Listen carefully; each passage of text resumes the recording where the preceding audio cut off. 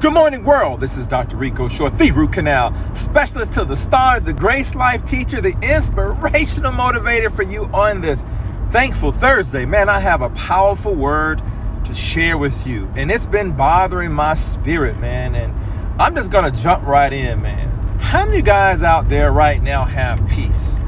I'm talking about peace in your home, peace in your marriage, peace in your business, peace in your job, peace everywhere. I can promise you, no one in the world have peace in every area of their lives. Not now, because there's so much going on.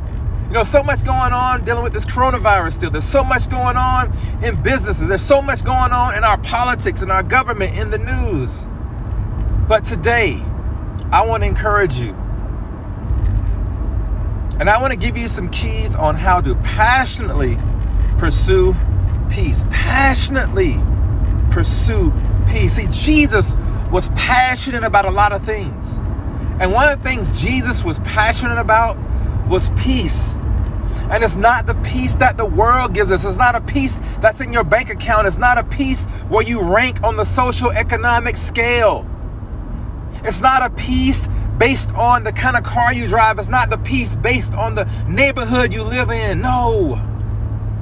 See, Jesus wants to give us a peace that passes understanding, a peace that if we don't have, as my grandmother used to say, a pot to piss in or a window to throw it out of, we have that peace. Because, beloved, peace is the most important asset you can possess. I'm going to repeat that for the people still sleeping in the back. I'm going to repeat that for the people who just tuning in right now. If you don't listen to nothing else I got to say around the world, peace is your most important asset. Shalom. Because once you got peace, once peace is deeply rooted in you, you can't be moved. You become like the roots of a palm tree. Those roots grow so deep in the ground when the hurricane comes, when the wind blows, guess what happened? Those roots will sustain that palm tree. And that palm tree will be able to sway back and forth, almost bending to the ground. But it won't be uprooted. And see, the world can't give you this kind of peace. The only person that can give you this kind of peace is Jesus Christ himself. Because we can search for everything. We can have everything. We can have $1 million in our bank account. But what good is that if your marriage is falling apart? I know people, and we've seen people that have they're billionaires. Bill Gates, Jeff Bezos. They have all this money, but they don't have peace in their marriage. I'm going to let that sit and marinate.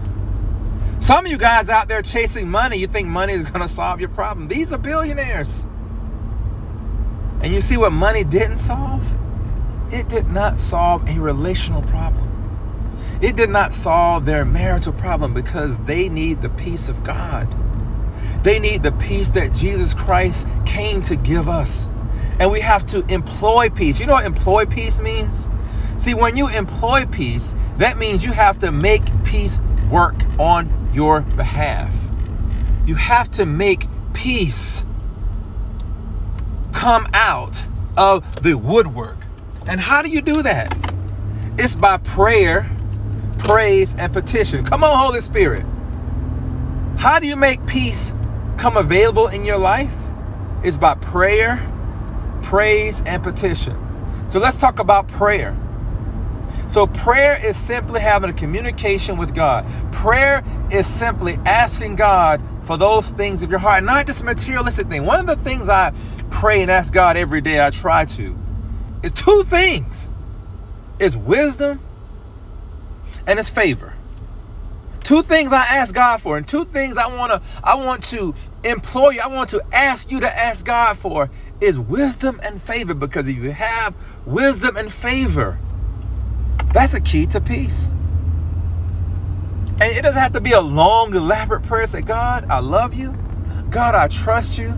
I thank you that Jesus is the key to open every door in my life. Whatever I'm facing right now, give me wisdom and give me favor. Two things, beloved. I don't care what you do. I don't care if you're an endodontist like me. I don't care if you're a dentist like me. You're a doctor, you're a lawyer, a teacher. I don't care if you're a janitor. It doesn't matter. Ask God to give you wisdom and favor.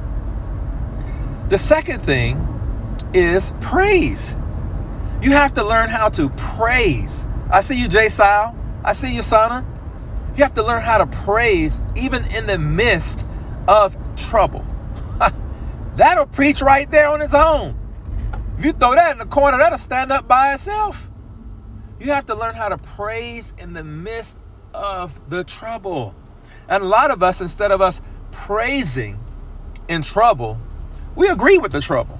Well, I'm in trouble right now. I'm just going to agree. I'm going to be stressed out. I'm going to be full of anxiety and cares. God did not call us to be full of anxiety and cares. In fact, he says we should cast our cares and anxiety on Jesus.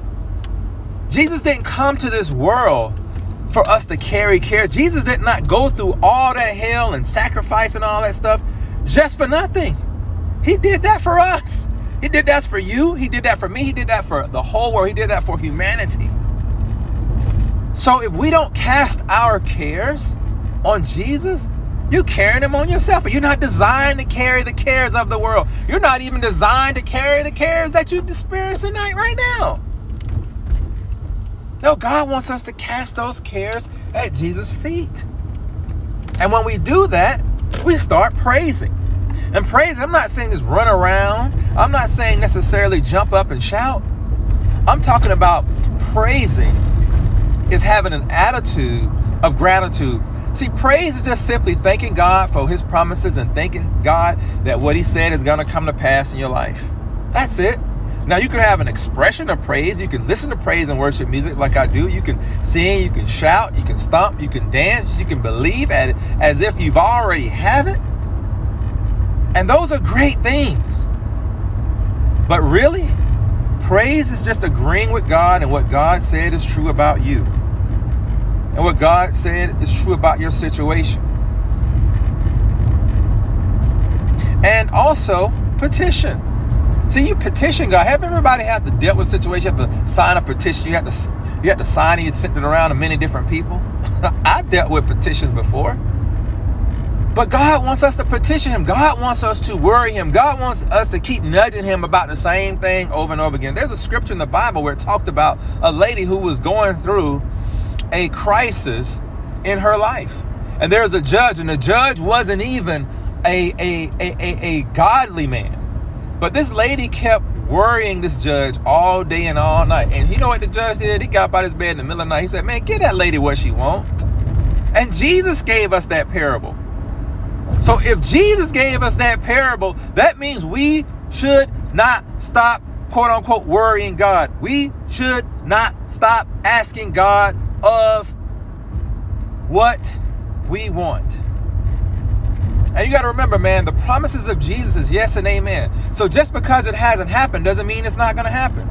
Sometimes it's not yet. Sometimes it means move forward. Sometimes it means take a break. Sometimes it means I'm passionately caring about you so much, I'm holding you into the waiting room. See, I've been on television before, and I've been on radio, and I've been on all that. There's something called the green room.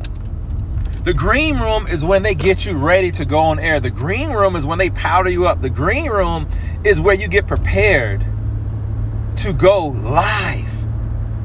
And some of you guys right now feel like God isn't moving on your behalf. Come on, Holy Spirit, with this. You know why? Come on. Y'all listen to me? It's because you're in the green room. You're in the green room. God is powdering you up. God is giving you a mic check. God is allowing people to tune in. You know how some people wait on Instagram, say, I'm going to wait till I get a few more followers to tune in? What if I told you God is doing that for you right now? That's why you haven't seen yourself getting thrust forward yet. It's because God could have you in the green room. He's getting you ready. He's getting you ready. And that's a word for somebody right now. The way you passionately pursue peace is simply praise, petition, prayer, and also sometimes just waiting. Waiting in that agreement, man. I've been praying for things, man, for years. I've been praying for God to break through at Apex and Adonics, my office, for years. I've been praying for God to break through in my finances for years. I've been asking God to break through in my marriage for years and take me to that next level. And God has been faithful, and he's doing it. And every time I break through one place, guess what? God shows me there's another level. See, there's another level for you, beloved. There's another level in your relationship with your wife or your husband. There's another relationship in your finances. There's another relationship in your business, on your job, even in your church, even as a pastor. Don't settle. Don't settle. And I don't know why I went way on this side. I guess somebody need to hear this. Don't settle where you are. Again, I'm not saying don't be grateful where you are. Be grateful. But don't settle, because God has more in store for you. Do you hear what I'm saying? God has more in store for you. Caleb was 80 years old, and he said, God, I still want my mountain. I want to be 80 years old and still be like, God, you still have more for me. You still have more in store for me. More in store for my family, more in store for my business. And not only that, you have more in store for my children's children. Did you know God want to bless you generationally? God wants you to leave an inheritance for your children's children. Woo, man, if Jesus don't come back, God want to bless you in 5 to 5,000 generations. It's because of you. It's because you planted that seed. You planted the word of God. You did not move from the promises of what God said. And in the midst of all that, you stay in peace. Pursue peace. Don't pursue the things of the world. Pursue peace. When you pursue peace and ask God for wisdom and favor, everything will be added to you. Jesus said, seek ye first what? What did he say? The kingdom of God and his righteousness. Not your righteousness, not the kingdom that you want to build. His kingdom and his righteousness, and what? All these things will be what? Added to you. You don't have to look for these things. These things will chase you down and run you over. Again, I'm not saying being lazy about those things. No, we have to be we have to actively pursue peace. And when God opens the door, we have to actively walk through the door. But walk through it in peace. Peace is your most precious possession in your business, in your marriage, with your relationships, with your children, with your coworkers, with your friends. Peace. Pursue peace. Because once you got peace, I'm talking about the peace that God gives in your heart. Guess what? Your situation will change. It won't be the same. Because either your situation is going to change, or guess who's going to change? That I think is the most important. You and I, we're going to change. Are you ready today? I'm ready to pursue peace. If you got something out of this, like I always say, share this message. Love you. I'm praying for you. Go and check out my YouTube page. Subscribe to my YouTube page and get encouraged. Check out my books. I got 2 books out there. In the Eye of a Storm, 45 Days of Turbulence and Peace, and Getting to the Root of Your Problem. I promise you it will bless you all around the world. Grace Life. Love y'all. Peace.